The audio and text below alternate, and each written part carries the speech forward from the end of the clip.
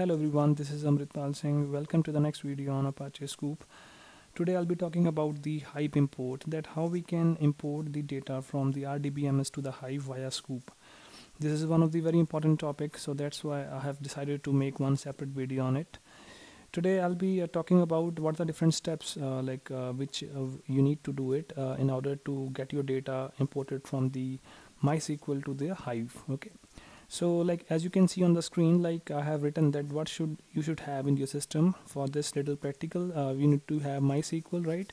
Then you should be having Hive installed in your system. Then you need to have one more thing, availability of Hive jar. Let me discuss this point now, because this is important, because otherwise you will be getting error, right? There are a lot of errors involved that if you don't have this jar available in your system. So let me show you which jar I'm talking about. The jar is this one, Hive Common. This you need to download from the internet if you don't have, because by default Sqoop doesn't have this jar inbuilt, so need to download from the internet and to place under the lib folder of the Sqoop. Then you can start this. Otherwise maybe you'll be getting some errors too. In order to resolve all the errors, you need to be having this jar file in prior, right? So let me now talk about how we can import this stuff, right? So you can see this is the syntax we need to follow for this. For this we have a Sqoop import, connect JDBC string, E1 is my database name, okay, which I have taken in all my videos. Then username is Amrit, P stand for password, bind directory where the Sqoop or the system can find the all the lib files, library like jar files. Okay, I need to give the location. Then I want to import data of the table cust. This is one table cust which is available under the database E1. Then we need to call this keyword, which is Hive import, as we are importing data from our DBMS to Hive, so we need to use this keyword. Then we need to specify create Hive table, right?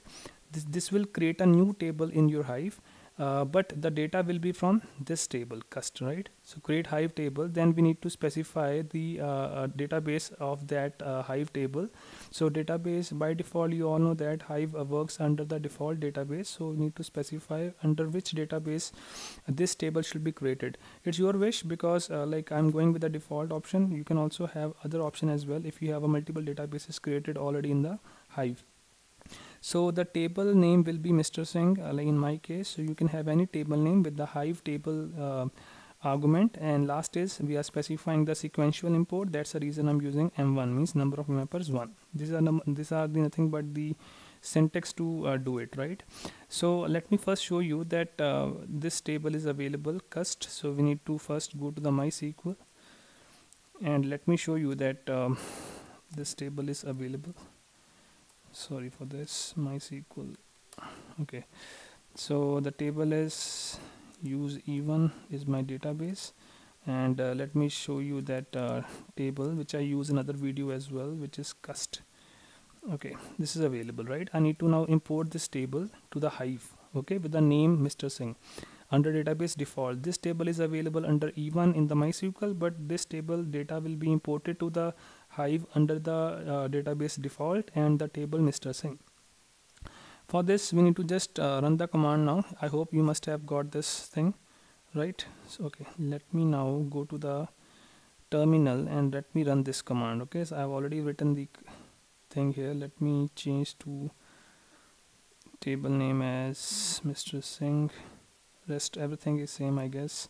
Sqoop import, connect E1, username Amrit, P bind directory, table cust, Hive import, create Hive table, Hive database default, Hive table, this. Okay, fine, press enter now.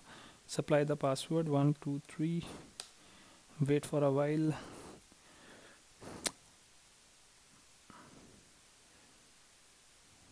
Okay, you can now see that you will be now getting some message from Hive as well, that regarding the importing. You can see the Hive session ID being created for you, right? It is waiting for the Hive importing. It will take a little time, just wait for a while. You can see now Hive import complete. This indicates that we have successfully imported the data in the Hive. So how to check now that whether we are having Hive we are having this table under Hive or not? For this, open up your Hive with the Hive keyword. Okay, it is now opening up. You can see now loading data to table default dot Mr. Singh. Default is my database, dot Mr. Singh is my tables. Okay, let me now use default as my database. Okay, and show tables. Under show tables I must be getting Mr. Singh. Okay, Mr. Singh is available, so let me verify that the data is the same what we have in the MySQL or not, just to end this video. Okay, so now check with this. In one case I'm having MySQL, and one case I'm having Hive. You can see everything is same, so it's now verified that it is successfully imported. I hope you must have understood this concept, and I hope you must have noted down the steps for this. So I'm again stressing on this point, this should be there, right? Because there are very little help available on internet as well regarding this error. So I hope now you must have noted down and you'll not be experiencing this error.